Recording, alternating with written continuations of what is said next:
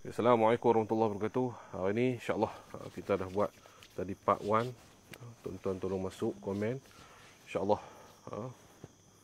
tuan-tuan masuk dulu. InsyaAllah kita sedang Ustaz Syafiq dia tengah duduk. Dia berasal dah tadi. Dia nak muntah tadi. Terus dia duduk di sana ni. Ustaz Syafiq ada di sana. Ustaz Syafiq ada di sana. Lampu tak ada Allah. Ustaz Syafiq dia nak buat tu. Tak tahu. Saya malas sampai dekat ni. Khatim ni masabak. Macam mana Ustaz? Ada rasa apa dah? Berumang lomo ni. Ha?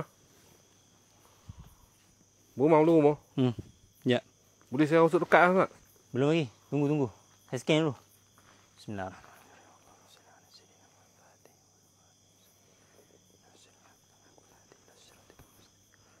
Subhaqqa qadrihi wa miqdarihi. Innama amruhu idza arada syai'an. Salam tu. Waalaikumsalam. Ya, share tuan-tuan. Ini buat part 2.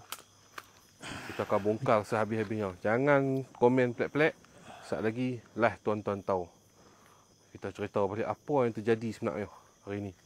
Barang apa yang kita tarik. Sebab apa jadi gangguan ke apa semua ni. Kita akan terang insya-Allah. Saya tak masuk dekat ni. Macam mana Ustaz? Masuk? Tuk belakang. Ha? Tuk belakang dulu sekejap. Bahaya ni.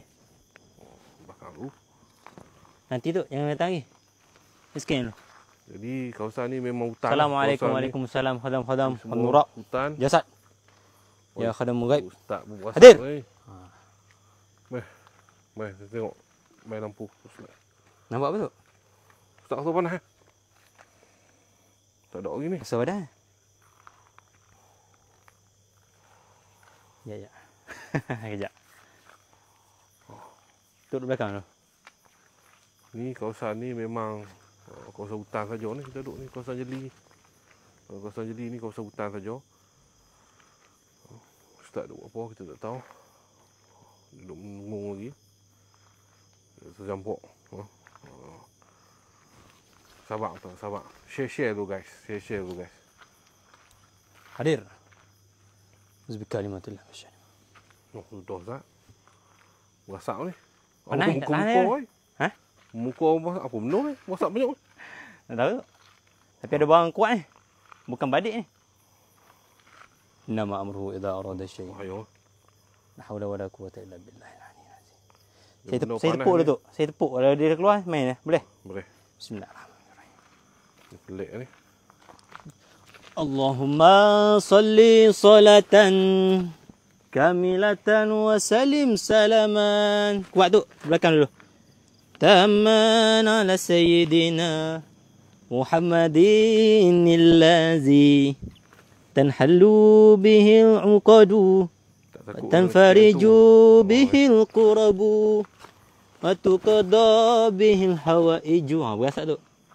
Ada benda tak? Wa tunalu bihi raghaibu. Ada benda tak? Wa husnul khawatimi wa yustasqal ghamamu. Sekejap saya bagi dia naik habis dulu. Baru Tok main. Oh tu. Ada dah tapi saya bagi naik kuat sikit. Baru Tok main. Tok belakang dulu. Tuqada bihil hawaiju wa tunalu bihi raghaibu. Wa husnul khawatimi wa yustasqal ghamamu. Tak yang berasak sampai ke belakang ni Ustaz ni. Biwajhil karim wa ala alihi. Allah. Terima kasih yang bagi store. Kalau mu ada keluar. Dah. Ada ni, kuat sangat. Tak Berasak nampak apa tak? ni. Rasa Berasak nampak ni. asap, nampak asap. Di sini tu. Bismillahirrahmanirrahim. Mari tengok tangan saya ni. Tengok ni. Tengok ni. Oh, sudah. Nampak tak nampak? Bismillahirrahmanirrahim. Oh, tu. Blok ke tanah tak?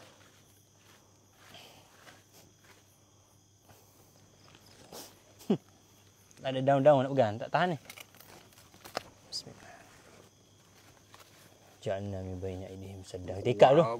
Wa ja'alna min baini aydihim sadda wa min khalfihim sadda.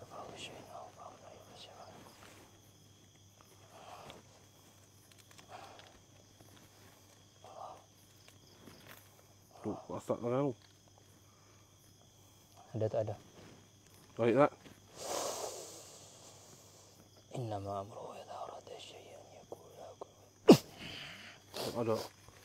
Gerak menegak ah.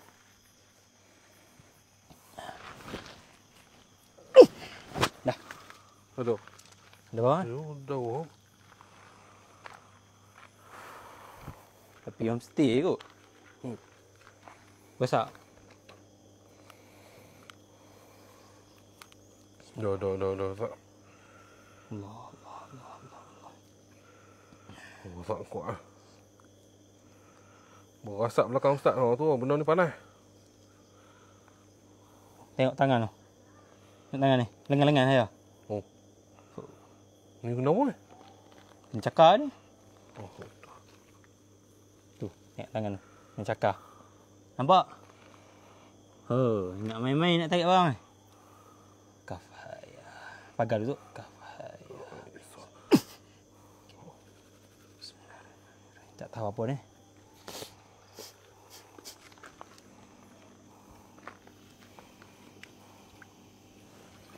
Panas. Kelapa pun tak ada. Belum dah. Ui. Macam besi. Main tengok dekat ni.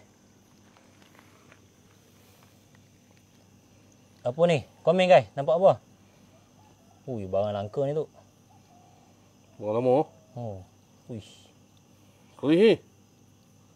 Kerih pendek. Look apa ni? Tahu. 7. Kira-kira guys. Ada benang putih lagi. Karat tu. Jarang kira pendek macam ni. Saya nampak panjang dia tu. Jadi pendek eh? 1, 2, 3, 4, 5. Look 5. Beres. Jom. Untuk Okey. dekan. Jadi guys. Beres tak? Pasal tangan tak? Jom. Kita sembang dulu. Kita nak rungkai ni. Apa benda ni? Ya. Ustaz ambil tu sekali. Beres. Okay. Jadi sebenarnya apa yang kami buat hari ni adalah janganlah percaya. No? Sebenarnya ini semua trik sahaja. No? Nampak dia tak? Nampak dia kan? Jadi sebenarnya saya nak bagi tahu hari ni tujuan kami buat video ni supaya anda jangan tertipu. Supaya anda jangan tertipu. Sebenarnya ini semua adalah trik sahaja tuan-tuan. Trik. Trik tak? Hei, belum lagi. Belum lagi. Tapi saya pecah lubang lah. Jangan lagi. Saya nak tunjuk depan-depan ni. Nak bagi barang kita ambil tadi. Ada lagi. Ada satu lagi pokok. Saya dah pecah lubang ni. Tak, belum lagi. Energi dia luar biasa ni. Tengok ni. Oh, lagi jahat. Tengok, berasap tu. Bahaya tak? Ini bahaya tak? Berasap kering tu. Berasap spring tak? Bagi banyak sikit. Bagi banyak sikit. Buat sikit asap. Tak? Lagi banyak sikit, lagi banyak, lagi padu asap. Jadi minta maaf. Bukan kami niat nak menipu, tapi kami nak ajak orang. Jangan mudah tertipu. Kami bukan Wahabi. Tapi benda ni telah dimainkan oleh banyak bomoh hari ni untuk menipu kalian semua. Benda ni hanyalah prop sahaja. Dia ada bahan kimia dia sahaja. Bila buat, basuh di tangan, dia akan jadi berasap. Tonton tengok sekali lagi lah. Ustaz Japit tolong ambil Ustaz. Okey, tonton tengok ni. Tangan saya tak ada apa kan? Ya, belum lagi. Okey, tangan saya tak ada apa kan? Tangan saya tak ada apa kan? Ini semua penipuan. Kena hati-hati. Tak ada nak tuang berasap. Tonton tengok lah. Ni panas ni kat ni. Oh, panas tu. Macam kena asid. Macam kena api. Sebab dia asid. Tonton tengok lah. Bagi satu lagi. Satu lagi, padu sikit. Ni pun dah berasap ni. Panas. Macam kena api tu. Tak apa, kami korban masa kami ni. Kami nak tahu. Satu lagi kuat. Satu lagi kuat. Yang bawah dia kuat. Hijau. Hijau kuat. Ni boleh tarik barang. Buat keluar api di bilang ke rumah. Ada yang keluar api nanti kita buat lain kali. Ada. Barang semua ada kat saya. Nanti saya akan buat. Saya tunjuk kat tonton macam mana meletup keluar api semua tu saya akan tunjuk. Ini semua penipuan tuan-tuan. Jin kelewar, jin kelekak, jin kelebut. Saya hanya baca jin kelewar, jin kelekak. Saja. Tangan saya berasak.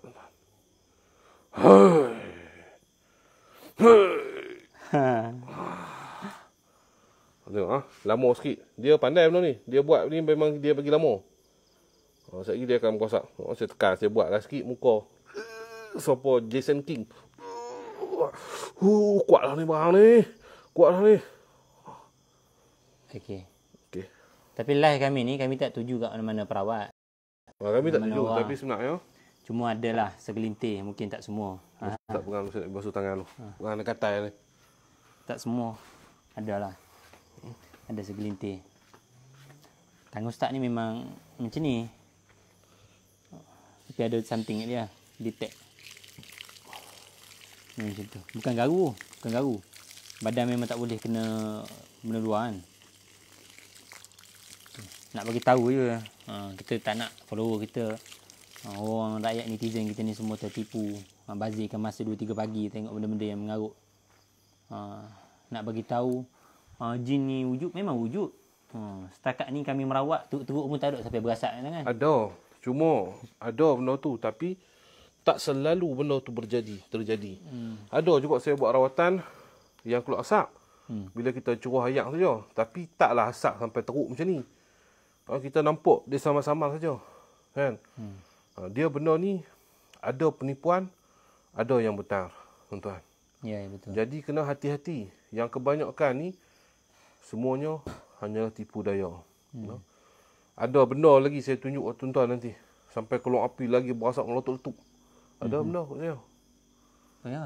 Ada benda. Dia saya tak mau sebutlah benda tu apa supaya saya tak mau sat lagi benda ni dapat kepada ni pun kita tak mau sebut benda ni benda apa.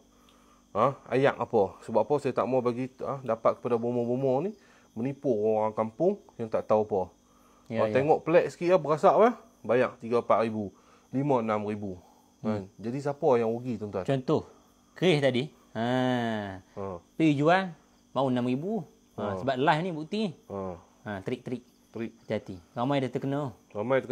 Sebab saya buat benda ni tuan-tuan. Benda ni pun dibagi oleh sahabat kita juga. Nak sebut nama tak? Sebut lah. Sebut nama. Dia boleh taubat lah. Dia taubat lah. Sebut lah. Sebut. Wes Samuh yang bagi benda ni. Wes Samuh duk buat selama ni, dia saja syok menganjing orang sebenarnya. Adalah perawat-perawat yang menipu ni. Yang buat benda ni. Jadi pecah benda ni dah pecah lubang. Jadi saya minta dia, saya nak tahu kat benda apa, dia bagi tahu. Weh insya-Allah weh dah berubah dah. Sebab dia buat benda tu dia nak bagi tunjuk orang percaya tak percaya. Jadi hari ni saya ambil, saya tunjuk tuan-tuan supaya lepas ni jangan tertipu tuan-tuan. Ya, betul. Rawatan ni kita buat rawatan. Ada benda memang saya sendiri pengalaman saya tarik benda. Ada, tapi bukanlah macam di rumah pesakit, kita pergi kita bawa pesakit di sebelah saya tahu. Masak dia kimia dia tak habis. Kita bawa pesakit tu, kita akan bawa dia bersama kita supaya kita tak menanam dahulu. Tangan kita bagi clear buka dulu, kita tunjuk kat dia. Tak ada apa-apa, kita tak buat beg apa-apa. Dia tengok sendiri. Kita kena korek. Benda yang ditanam ni selalunya kena korek. Ya. Itu saya beritahu.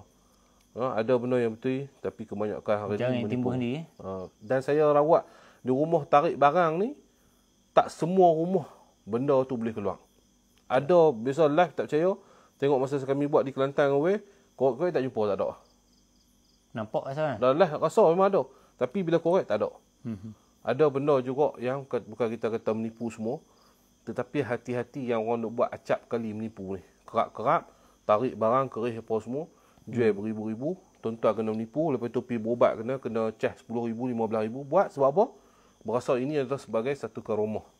Dia panggil apa? Ambil kesempatan. Ambil kesempatan. Bila kita dah boleh tarik barang ni semua, berubat kita mahal sikit. Hati-hati. Saya nak bagi tahu kamu semua ni, sebab kami sayang semua. Kamu semua ni umatnya Rasulullah. Dan ramai yang gunakan benda macam ni sekadar nak buat konten. YouTube ataupun Facebook. Demi mendapatkan wang-wang yang haram ni. Wang yang syubhah ni. Cuma, itulah. Malam ni kita tak ada nak bercakap panjang. Cuma nak share je lah kepada kamu semua. Jangan mudah percaya. Dan setiap kali saya merawat pun, demi Allah, saya tak pernah pun untuk kamu percaya. Jin dia bercakap, Oh, ni mak kamu yang sihir. Oh, aku daripada sini aku benci Wahabi semua. Jin cakap semua jangan duk dengar. Kalau saya sendiri cakap, boleh dengar. Boleh percaya, bersandar pada saya. Ni benda yang tak nampak. Entah orang tu khayalan. Entah orang tu memang sakit, memang mental. Kita tak boleh nak dengar.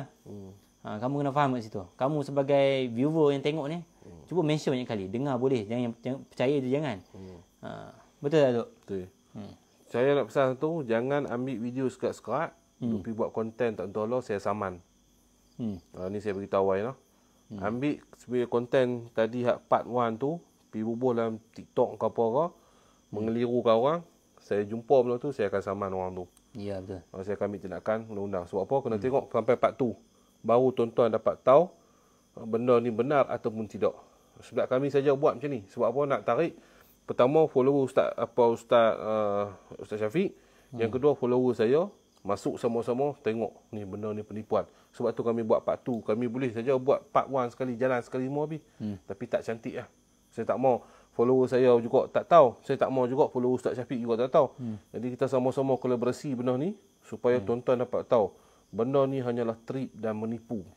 Banyak lagi trip-trip yang menipu tuan-tuan sebenarnya. Jadi insya-Allah saya cuba cari benda-benda ni sebab apa kita tak mau bersubahat. Kita buat rawatan ni kita tak mau bersubahat. Apa dia duduk komen bro? Saya tengok komen. Allah. Kurang advance kau pick di pedukang. Ni ada orang marah ni. Ada orang marah sebab apa kita dah bongkar. Bongkar kejahatan-kejahatan ni. Kurang advance kau pick di pedukang. Netizen dah tahu sulap. Lepas tu video yang di-up korang cari alasan tembak orang lain untuk bela diri. Lawak korang berdua ni. Alamak. Ni bukan Wahabi tuan, ni mungkin bomoh. Bomoh yang sakit hati, sakit jiwa dah. Biar kat dia. Biar kat dia. Jadi insya-Allah kita block lah dia. Ustaz. Kita tak mention siapa-siapa. Ustaz perawat boleh tunjuk syurga dan neraka kau. Ustaz perawat boleh tunjuk syurga dan neraka kau. Tak boleh. Pening tu biar tu. Pening. Kita nak blok tu lah. Blok lah. Blok user kan? Okey, kita blok dah. Pening jangan layan. Pening layan. Mungkin kami buat ni tak minta apa pun, nak bagi tahu je. Ini hati-hati. Sebab ni dan ramai bomo akan marah kami ni. Saya tak mention siapa-siapa, nama siapa-siapa tuan. Dan ramai bila saya buat benda macam ni, orang akan marah kami. Sebab apa? Kami bongkarkan benda tak betul. Buat apa nak menipu orang? Dapat apa saya nak tanya tuan-tuan? Dapat apa menipu orang? Kalau benda tu real, betul, tak apalah. Macam saya tarik barang, saya tak biasa bawa, saya pergi seorang dulu ke apa, tak ada. Rumah sakit, saya akan bawa orang bersama saya. Kalau benda tu ada, saya tarik keluar. Ataupun kita merawat, ada video saya merawat, perempuan tu masuk jin, dia tunjuk di sana, kita pergi korek ramai-ramai sana, jumpa barang. Itu ada kaedah dia. Itu ada cara dia. Bila kita merawat, kita ru'yah seorang pesakit tu, dia masuk jin, dia tunjuk. Situ ada tanam barang. Okey, tak apa. Kita baca ayat kursi, kita niat betul-betul jika benar benda tu ada, kita korek. Tak ada, tak ada. Ada yang tak ada. Kita tak nak percaya. Kita tak percaya. Kita ikhtiar. Tuan boleh tengok balik video-video saya. Kalau rasa pening, jangan komen. Saya tak mention siapa-siapa di sini. Minta maaf. Cuma saya nak beritahu tuan-tuan, jangan mudah tertipu. Jangan mudah tertipu. Tuan-tuan syok kau benda menipu Saya nak tanya tuan-tuan syok kau benda menipu? Tok buat konten lawan bomoh Tok supaya hapus mistik di Malaysia ni Tok. Saya buat bomoh sampai kena kes mahkamah tuan-tuan. Sampai hari ni tak habis lagi. Kes lawan bomoh tu. Bomoh cucuk-cucuk mak orang semua. Sampai hari ni saya tak habis lagi kes. Kena ni tu, Daniel jadi tok bomoh, pakai rambut panjang. Lepas tu pergi rumah dia. Yang tu boleh lah, tak ada saman. Jangan banyak benda yang hari ni buat konten sebenarnya. Banyak benda yang orang buat hari ni adalah berlakunan-lakunan dan penipuan-penipuan berlaku. Saya tak tahu, saya tak mention siapa-siapa tuan-tuan. Tapi ini adalah pembongkaran. Yang mana kita jumpa bahan-bahan yang kita boleh campur, dia menjadi berasap. Dan ada barang lagi saya akan tunjuk tuan-tuan. Boleh meletup pula api. Ini semua barang. Ini semua tuan-tuan. Ini semua orang panggil apa? Prop sahaja. Jangan percayalah tuan-tuan. No, jangan percaya. Pertolongan Allah ni dia datang ni bukan kita buat-buat.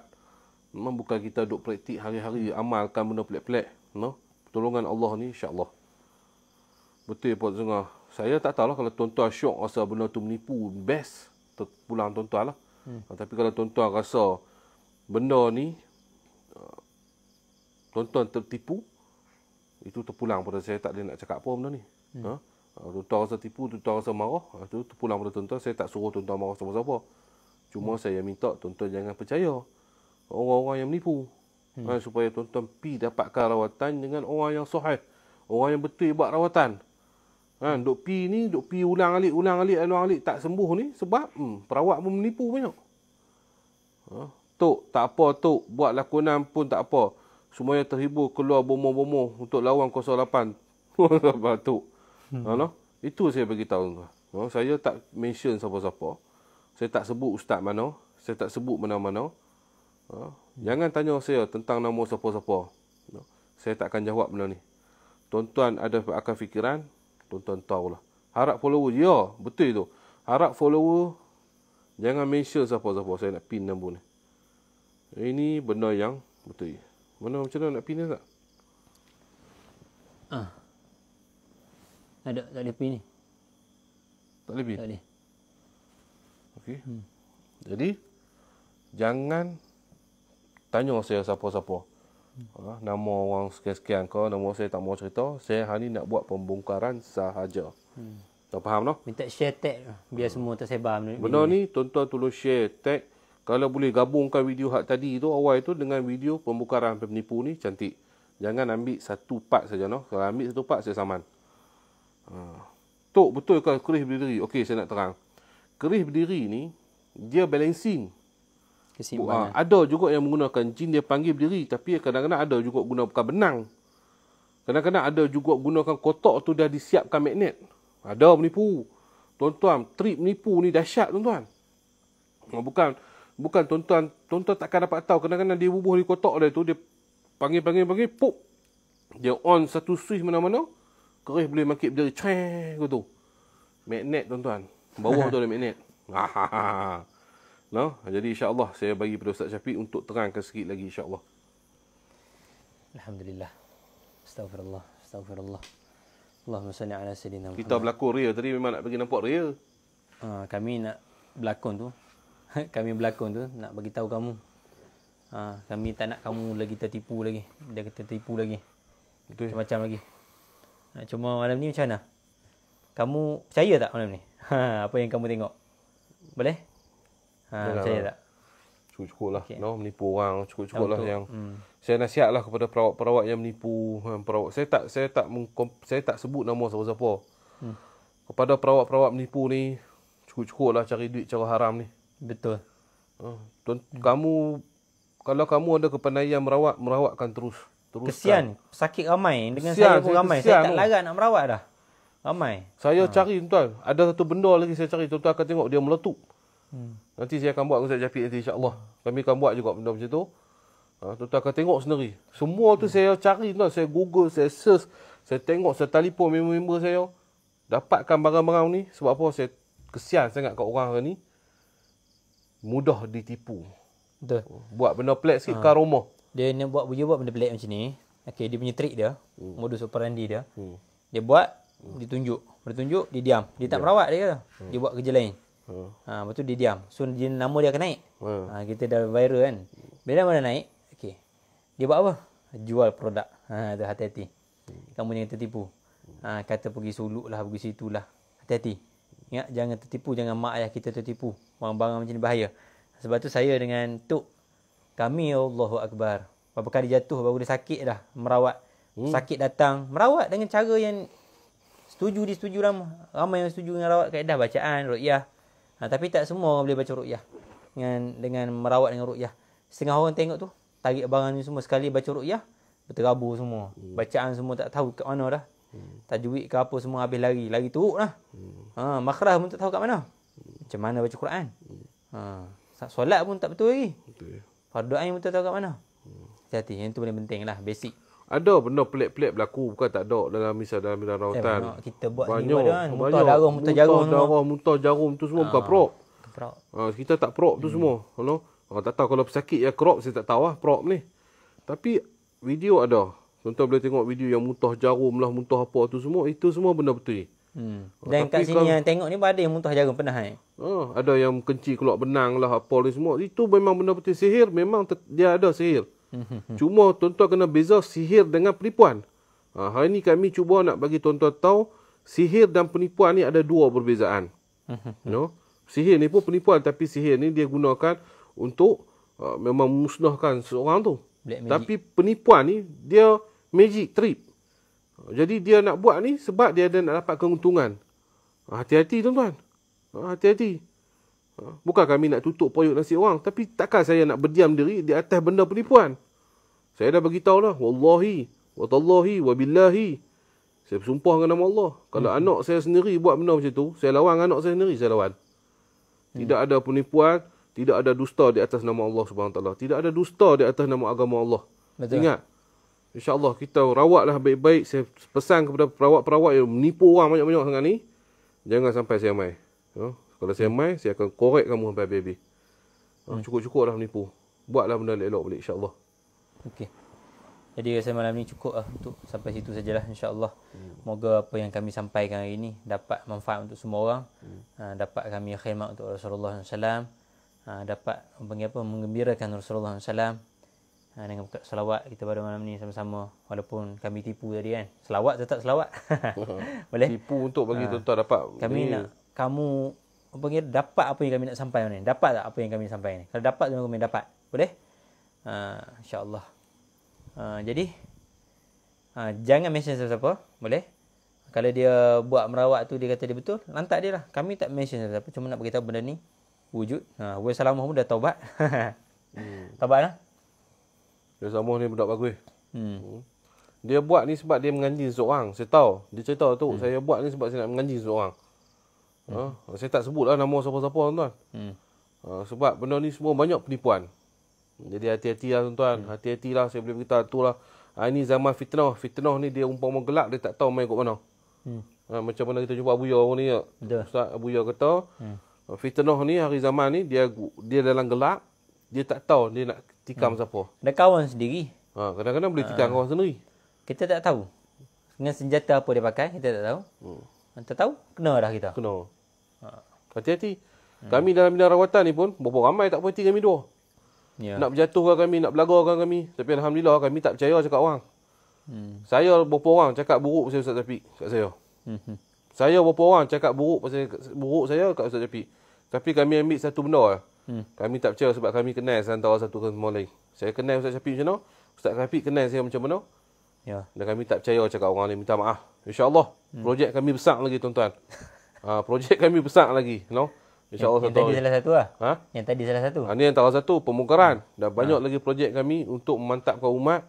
Untuk menaikkan semangat umat kita supaya duduk dalam jalan yang betul. Sunnah wal jamaah. Bukan pemikiran wahabi ke apa dak. Bukan sembang tapi buat kerja. Buat kerja. Sebab tu saya pertahankan dalam isu bab suluk ke apa, saya pertahan. Sebab apa saya pertahan? Itu semua benda-benda yang dibuat oleh Tok Togo kita memang benar. Berkhalwah cara berkhalwah ke beriktikaf ke tak kisahlah tuan-tuan. Semua tu insya-Allah kita duduk dengan Allah SWT. Kita minta pertolongan pada Allah SWT lain pada jangan buat kerja-kerja menipu macam ni. Baik. Itu saja. Itu insya-Allah semalam ni kita hadiah Al-Fatihah untuk Sayyidina Rasulullah SAW dan para sahabat semua radhiyallahu ajma'in salafus salih.